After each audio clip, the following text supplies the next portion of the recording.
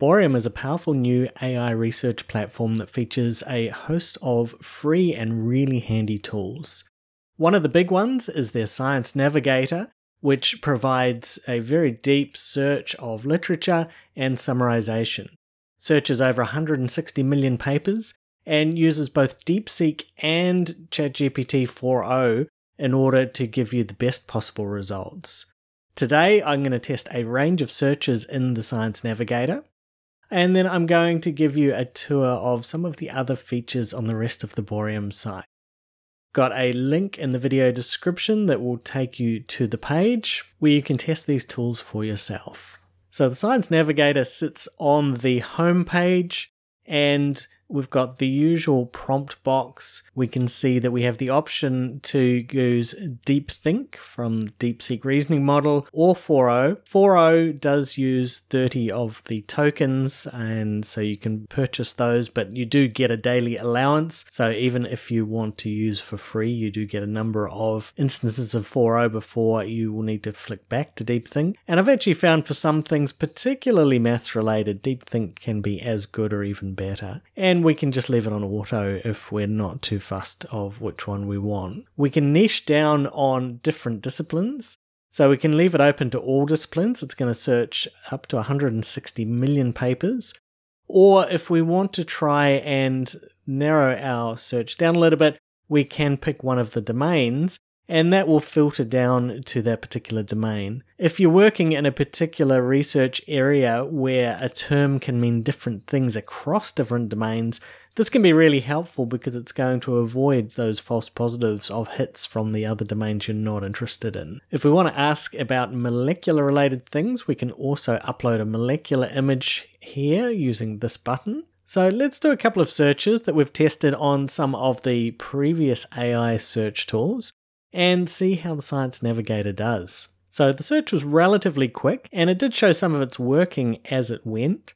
It provides the reporting on the left-hand side, and we can see that we have hyperlinks to all of the articles that it's referencing. And then we have the reference list here on the right-hand side. This is really handy to be able to see everything neatly together. Some of the other products that I've used, I've found that the references are hidden away at the bottom. They can be a bit of a pain to get to. If I'm doing a literature review, I normally want to see both side by side because both are going to be important. We've got a filter. We can filter for number of citations, for journal, impact factor, and date range. And we can go from relevance first to quality first, and that will see it sort based on the number of citations and the impact factor of the journal. So we can get a different order. It'll still be the same list of references though. At the bottom, we've got the option to chat with any of these papers and also to batch add to our knowledge base. So our knowledge base is where we can just save our literature that we are interested in retaining. When we hit chat with papers, then we can select one or more papers to chat with. Here I chose to challenge it a little bit. This very first paper, where it's talking about early childhood education, wasn't quite sure why that got selected, as I was interested in vocational medical education. And so I asked why it was selected, and it said that there was a crossover in the themes. And so I prompted it on that, and it gave me quite a substantial description there of why it included that paper. And if we look at some of the things like data-driven decision-making, personalized learning paths, those actually probably apply more to someone in med school than they do in early childhood education. So quite interesting to see things that on the surface I might not have selected and looked at for part of what I'm doing here, but in fact it was actually more relevant than it appeared at first glance. We can also select multiple papers and ask the assistant to look at themes and things like that as well. If we click the collapse button, it takes the references away, but it gives us a selection of tables, figures, and images from the papers. And then it's also got some relevant scholars here who we might choose to go and check out as well. Clicking on any of the references will scroll to that reference in the reference list. Clicking on the references in the reference list will bring up a new tab where it will take us to an AI summary of the paper, key information about the paper, as well as a link and the DOI if we want to go to the original source itself. We can see that over on the right hand side we've got the assistant back there as well. And so we can ask it to summarize, describe the research methods, extract findings, or academic concepts from this particular paper. When you're in the literature review and exploration stage, this is going to be really valuable, where you might have a really large number of papers and you can get through them much more quickly by getting these summaries, seeing the AI summary, and then using that as a basis for going and finding the original and reading the whole paper. And so clicking on the link takes us to the original article. Repeating my same query, but with DeepSeek instead of ChatGPT, we see that there is some changes in the references that got found. And it actually looks like some of them are more relevant than what ChatGPT was trying to throw at us. And we can see that a similar report, some subtle changes in there. When we come down to the bottom, we can give feedback on whether we like this or not. We can copy it out. We can regenerate, and sometimes regenerating will give us a slightly different response second time through. It also gives us related searches as well. When we're in that discovery phase, can be really handy to just be doing a few searches, throwing some ideas in there, seeing where this related search takes us. So we hit on plus for this one, and we can see it's just generating a new search for us. The secondary search is added just down below the first search that we did. So it all builds on the same page, and then if we like, we can share it, or if we want to return to anything, then the little clock button is our history, and we can go back into our history. So another search that I like to do, just because I've done it a few times, and also because there's quite a clear literature on it, is about creatine and building muscle. And we can see that when I put in this research question, it starts to break down the different topics that it's going to be searching under, and we can see that all of those are very relevant to what I was asking. It's done a search, and if we have a look at the papers, definitely very clearly about what we're interested in. This time around, it's even given us a nice diagram explaining how creatine fits into your physical system, so what's happening there in that system, and then the second one with the cells. So that's quite neat. I haven't seen that very often from other research tools, the addition of the diagrams to help explain things. And again, we then get a number of different related searches that we can follow up with to search further.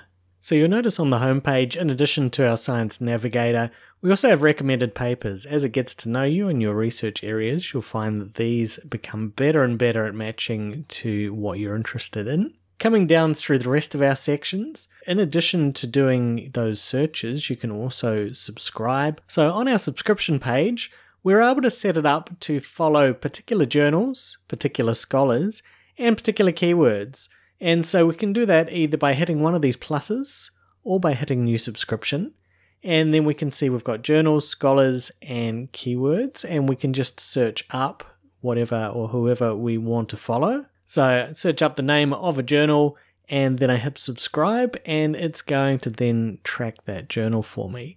I can do the same for scholars, and just like sites like Google Scholar, you as a researcher or academic can actually have your own page in here. So if we try and search up me, we can find me in here. We can actually find two different versions of me. There's the claimed one, so I still need to actually go ahead and merge these and also change and update where I am currently working. But this is quite handy. It's always nice to have good profile pages set up for people to be able to find you and see your work. Under the library section, we have a whole lot of different research fields where we can just go and browse. Clicking on a particular domain will take you into the sub areas. And then we end up with a whole lot of journals. You'll notice there's some Chinese text in here. Bohrium has been built in China, and they built it in Chinese first, and then they've been translating it over. And for the most part, you'll find that the English site is predominantly in English. Every so often, though, there's a thing that'll come up where they haven't quite got the translation for everything. We can see here, that doesn't actually make any difference to us. All of the journal, all of the links, everything else is in English. If you are a Chinese-speaking researcher, then you might actually find it really valuable. Down in the settings, we can flick it over from English. You can work in Chinese instead. So library is pretty handy for just being able to search through, have a look at journals, have a look at recent articles. In the scholar section, you'll find a whole lot of researchers. And you can also claim and set up your own scholar profile as well. We can see that it is sorting them. It's giving us ones who are high impact, or we might otherwise be interested in the work that they're doing.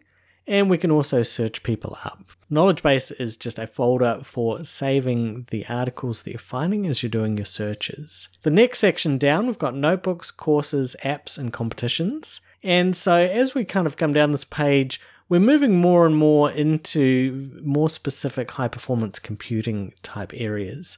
Notebooks is quite interesting. You can create your own notebook, which can be coding, or it can just be your notes on whatever you're studying. And here we can see there's a mix of English and a few Chinese titled, although even these, will notice it's in the title, but it's actually the notebook itself is in English. And again, if you are a Chinese-speaking researcher, then I think you're going to get a lot of value out of this site where it does have that alternate option, whereas a lot of the others are English only. Courses currently are either Chinese or bilingual with English, and you can see here the ones that have popped up, they are all English.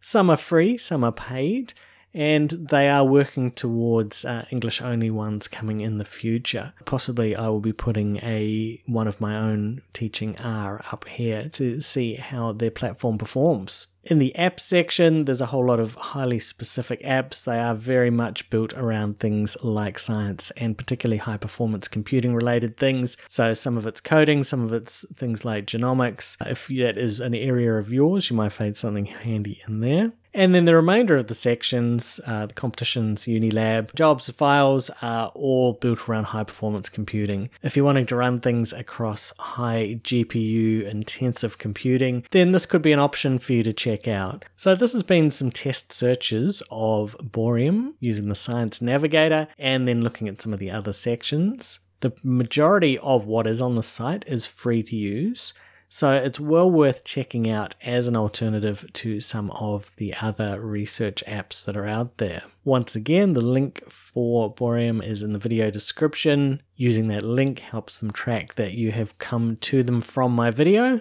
And as they add more features to the site, I'm sure that I'll be producing another video at some stage in the future to demonstrate those. Thanks for watching, and I'll be back really soon with more videos on AI, research, data, and random stuff.